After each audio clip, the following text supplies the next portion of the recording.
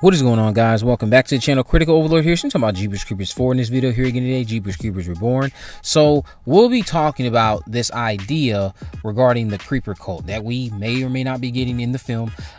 Just again going off of that image of Laine that we know exists on the Jeepers Creepers Reborn official site, where she's in the center and she's circled by what many of us would associate with cult-like activities, going off of other horror movies and films that we've seen in the past previously, and what we've been getting more recently from certain distributors like A24 as well. So if there is a cult, how long have they actually been around? Would they actually say that this is a cult that has been around for many centuries? Because what this is also doing, and I think I've touched on this previously, this is them, of course, drawing inspiration. If you're familiar with the comics, the Aztecs used to worship this thing. They used to do like little offerings to it, and they could just be drawing inspiration from it in that regard. So what they could explore here is adding some interesting dynamics to what actually goes on during the creeper's 23-day feeding cycle. So every 23rd spring, of course.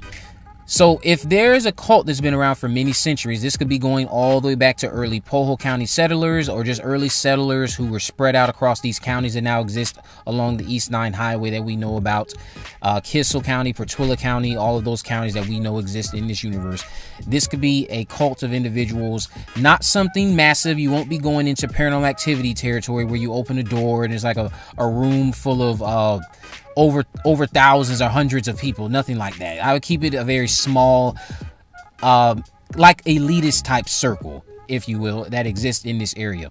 And what happens is these could be people who, over the years, to kind of keep this monster that they know exists in the area at ease, keep their family safe from it, and maybe they also get something in return outside of it, you know, being able to live and not be touched or harmed in any way. They do certain activities on behalf of this monster. We know that the creeper likes to smell certain things within the people he stalks to see if there's something in the fear that they like, and then he eats and regenerates his parts that way. What if these individuals also help him, in the sense that maybe they kidnap individuals in these areas and they take them to these layers that they know exist for the creeper. The creeper returns to these layers and he comes back to his lair with his own stuff that he's picked up, of course, with his truck, and he sees the offerings that were left there for him by these other individuals. He would, of course, decide if anyone's fear is necessarily something he wants from them, or if not, he just kills them and makes, you know, the little artistic pieces that we know he likes to make with his victims, stitching them up, sewing them onto his house of pain. That could be something that they introduce, because I know in the original film we had Derry gazing at a lot of missing people posters or something like that at the end at the sheriff's station or the police station. He was staring at a lot of missing individual posters.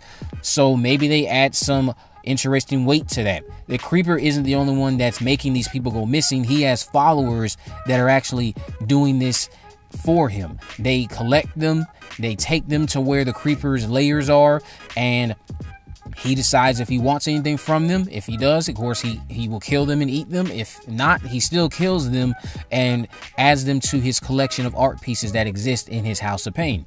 So I think that would be an interesting thing to explore if you want to say that you have a area where a select few individuals associated with certain families, because they again would be passed on from these earlier Poho County settlers, who now make up the families that are part of this elite circle of people who worship and know about this monster. They do their best to, of course, remain hidden and secretive. They abduct people during the 23-day cycle. They take these people to where the creeper wants them to be. As far as we know, it's associated with the house of pains that he has. And then the creeper decides what he wants to do with them. And in return, these people don't get touched. Their families don't get touched. And there could be some other benefit for them as well that exists that I can't really think of, other than just them wanting to remain safe during this 23-day cycle. It's not necessarily something that's a part of a cult of people who are necessarily wanting to overly worship this thing. It's just things that have been passed on for so many generations, and then you have this elite group of people who are spread out across these counties. They could even come together every 23rd spring when they know it's about to awaken, and go over plans that they have to keep assured that their families will not be touched, they themselves will not be touched, and to just have that agreement that's in place between the Creeper and this cult of people that he knows exist as well. And they just fulfill it by going out there every 23rd spring, taking up some bodies, taking them to where the Creeper would want them to be, and letting him do as he pleases with them.